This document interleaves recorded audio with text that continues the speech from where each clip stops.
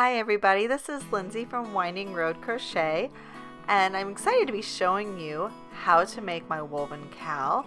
I wanted to make this a video tutorial because this has been a very popular pattern and I wanted to make sure everyone was able to create it. It is a very easy pattern using basic stitch techniques, just a little outside of the box thinking on the construction part, so I hope you enjoy it. So if you like this pattern and you like this video, please make sure you subscribe and hit the like button below. That tells me you want me to make more video patterns, and I will do so. So to make this pattern, you're going to need just a few items. You're going to need a skein of Lion Brand Thick and Quick. It does only use one skein, but it's really tight, so be careful. You're also going to need a 9mm crochet hook, as well as some scissors and a yarn needle. So to save on time, I am going to be showing you how to do the child size of this cowl, but to get the pattern for the adult size, just check the description box below for a link to the pattern. So let's go ahead and get started. Today I'm going to be using the Wool Ease Thick and Quick by Lion Brand. You do not have to use this yarn. You could use any bulky size yarn, will work just fine. Now if you have an allergy to wool or a sensitivity to wool, another option is to use the Lion Brand Heartland Thick and Quick. This is a 100% acrylic yarn, so that is a good option if you are allergic to wool. So I'm actually calling this video more of a guide over a tutorial, just because I am going to be showing you the first 3 rows, because rows 2 through 7 or 10 are actually just a 1-row repeat, and then I'll show you how to finish up with the weaving and everything like that. So we'll go ahead and start with making a slip knot. Now you do not want to leave a huge tail if you're doing the adult size, because this project is a 1-skein project, but if you leave a huge tail, you risk making it a 2-skein project. It would really be terrible to need that 2nd skein for just a few yards of yarn. So we'll go ahead and make our slip knot. And for the child size, we're going to go ahead and chain 40.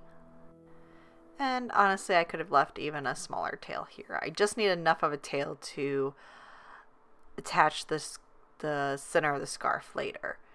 So we're going to go ahead and chain up 40 for the child size. And I'll try to do this as fast as I can. I believe for the adult size you'd be chaining 60.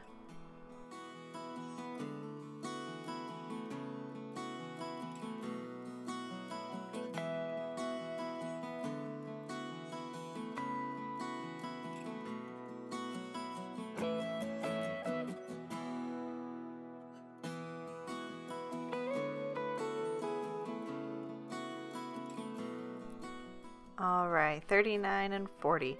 So now we have 40 chains. We're going ahead and half double crochet. Oops, get my yarn back over here. I can't make up my mind which side do I want my yarn on. Okay, now that we got that figured out, we're going to go ahead and half double crochet into the 3rd chain from the hook. So it's right here, 1, 2, 3. And we're going to go ahead and half double crochet into that chain and into every chain down this chain. Put 1 stitch into every chain down this chain. We right now are creating the first, I'm actually going to use the word finger. Someone used finger earlier on a comment, but we're going to create the first finger on the side of our scarf, and then we're also going to create the center of the scarf.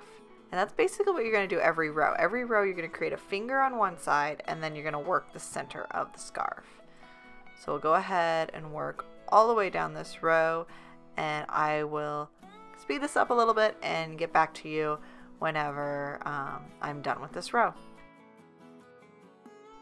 Alright, here we go. We are starting on row 2, and what makes this pattern just a little bit different is we're going to start by chaining 10. We are actually extending this row to make another finger, for no better word out there, at the end of this row. We're actually going to make kind of a funky looking scarf. It's going to look weird at first, but we're going to chain 10, then turn our work, and again working into the third chain from the hook right here. We're going to work into that and work 7 half double crochet. So 7 half double crochet into the chain before we start working into the actual body of the scarf itself.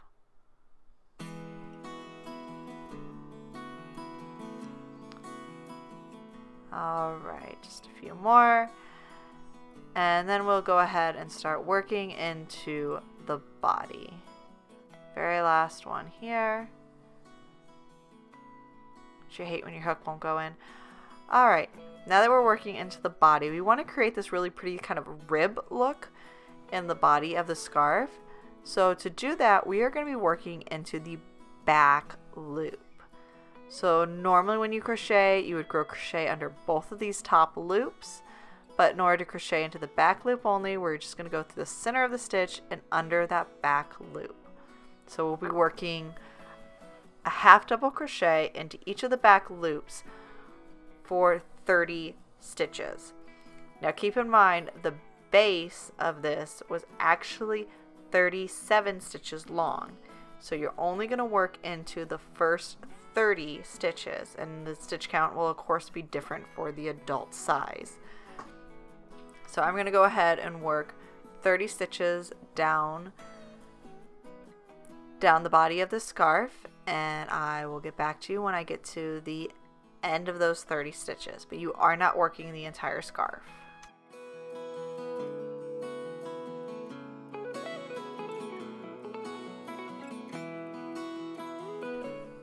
Alright, so we're working stitch number 29 and we're working stitch 30. So now we're at the end of row 2 and we are simply going to be repeating this. As you can see, I got 2 fingers on both sides. We are going to go ahead and repeat this for row 3 through either row 7 or row 10 if you're doing the adult scarf. So once again, we're going to chain 10,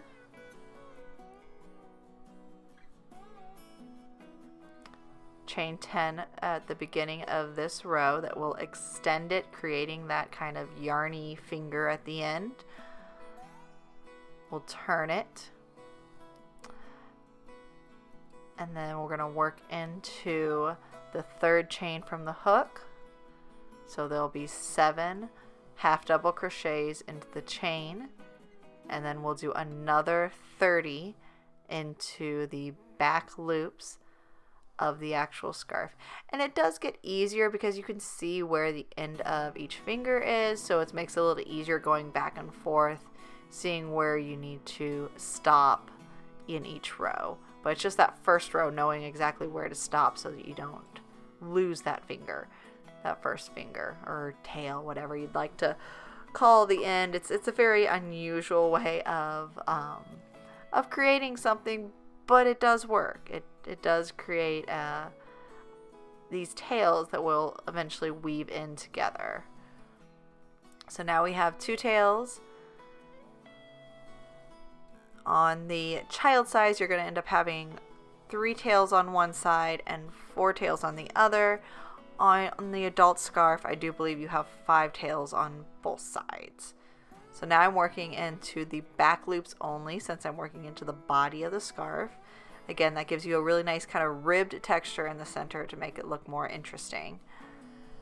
And that's how you do this 1 row repeat. You'll just keep repeating this until you have the number of rows you're looking for, creating those tails. I'm going to get the rest of the scarf done. I'm actually going to make it a 2-tone scarf, so it makes it easier to see the weaving in. To do that, I would have had to, of course, start doing the 2-tone in the first row. What I would have done is instead of working all of the 37 stitches, I would have only worked half of the body of the scarf in one color, changed color, and then worked the other half in another color. So for example, child size, I would only worked 15 stitches of the body in one color and the other. So you'll see that 2-toned as I finish up with this scarf. Alright, so here I have my two-tone scarf to make it easier to see when I change over my colors. And so when we weave this in, it'll be a little bit easier to see. You can see how we've created a really nice ribbing from working in the back loops only. This is just a fun way to do this scarf. It'd be real pretty with a lot of different color combinations.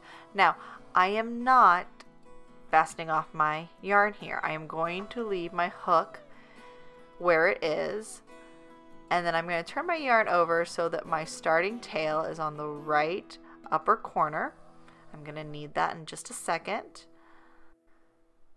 So I'm going to go ahead and take this tail, we're going to use it in just a second. I'm going to fold this section down, leaving my hook in place. If you need to pull the loop, pull the hook out to make it easier, that's definitely an option, but we are going to leave it in place. Using this tail, we're going to fold over the other side, and I'm actually going to take my hook, use it as a tool, that's what it's for, and I'm going to find a stitch right at the top or bottom of one of the stitches at the end of the tail and pull that through, and I'm actually going to knot that and weave it in just a little bit, but for now it's just going to hold that in place. So this might be a little messy because some of these things we're going to weave together and then it's going to unweave a little bit, but we're going to slowly work with this to get these woven together.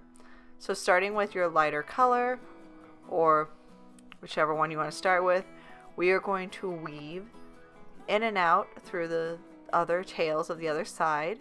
So we're going to start by going over first, over one on the other side, use the light one is going to go under one of the dark ones, and then back over go back over the dark one. So then moving on to the next one, we're going to go under first. So take the light one under the dark, take the light purple and go over a dark purple, and then take the light one and go under a dark purple. And go ahead and stretch these out, pull these tight to kind of help them stay in place. They will unravel and we will reweave them together and just to make this work really well. And then we're going to continue doing this with the other two. So over, under, over again. Still trying to work those in. These are shorter ones, so that makes it a little bit harder. With the adult one, just a smidge easier with the longer tails. And then I'm going to go ahead and stretch these out just a little bit.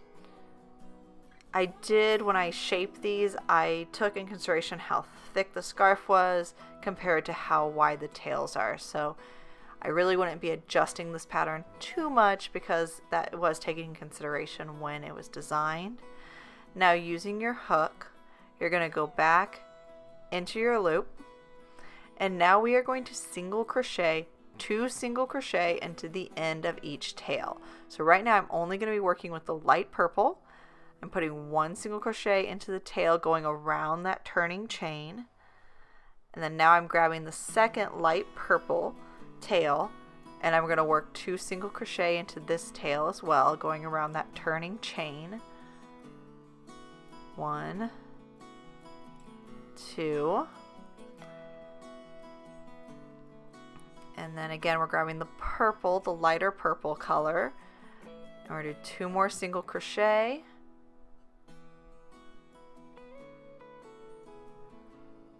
Alright, and that gets us to the point. Actually, nope, I'm lied. There's 1 more. Lindsay can't count, it's okay, we get through it. Go ahead and make 2 single crochet into this one as well. Alright, there we go. Alright, now we got the first side done. And yes, that last one came undone. It's not a big deal. We'll weave it all in when we go up the second side. So, go ahead and get these back in place. How dare they move? Yeah, you know how it is. Yarn has a mind of its own. Now we're going to go start working up the next side. But before we do, we're just going to chain 1 to help us get a little bit more of a point. You could chain 2 if you'd like. It's a little bit optional, but right now I'm just chaining 1. Now I'm working into the dark purple. and I'm doing the exact same thing. I'm doing 2 single crochet into the end of each of the dark purple. Just make sure that everything is woven correctly. If you're going over one, then you want to go under.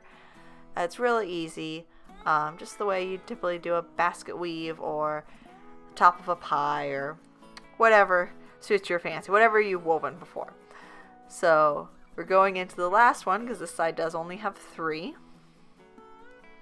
2 single crochet, and then to finish it off, we're just going to find a stitch that we think's about in the right position, and we're going to slip stitch to that stitch. And then you will yarn over once more, and we're going to clip the thread and pull that through. So that just leaves us with 2 thread ends to weave in, and now we're just going to finish up with our fringe.